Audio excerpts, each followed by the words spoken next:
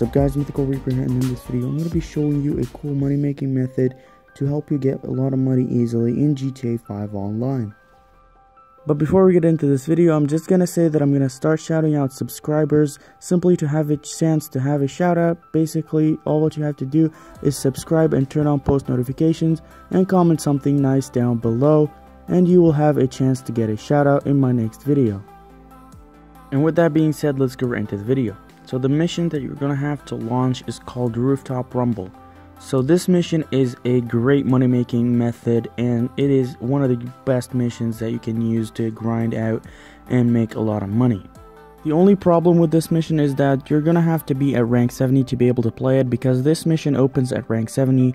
But if you have a friend that has it unlocked, make sure to tell him and play together this mission. Also, if you do not have a friend, make sure to comment down below and try to find a friend that has it unlocked and play with him. Also, I forgot to mention, the more people in your lobby, the more money you'll get in your final payout.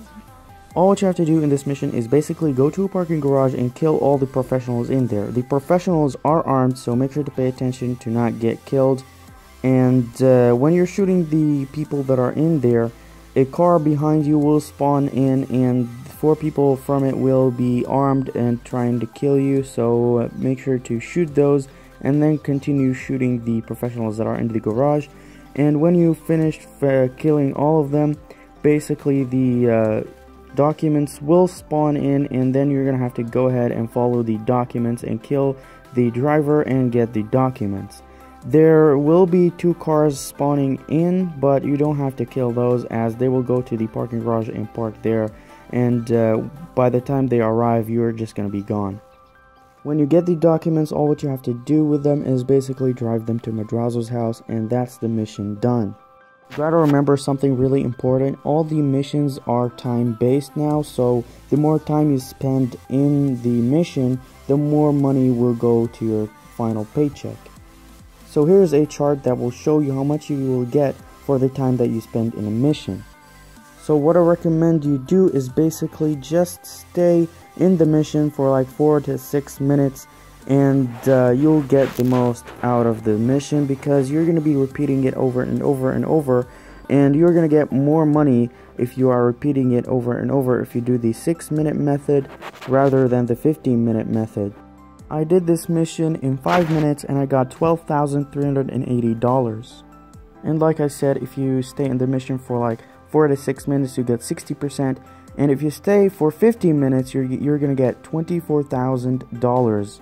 But if you're repeating this mission and doing it over and over and over again, you're better off with the 4 to 6 minute method, because you're gonna be getting more money.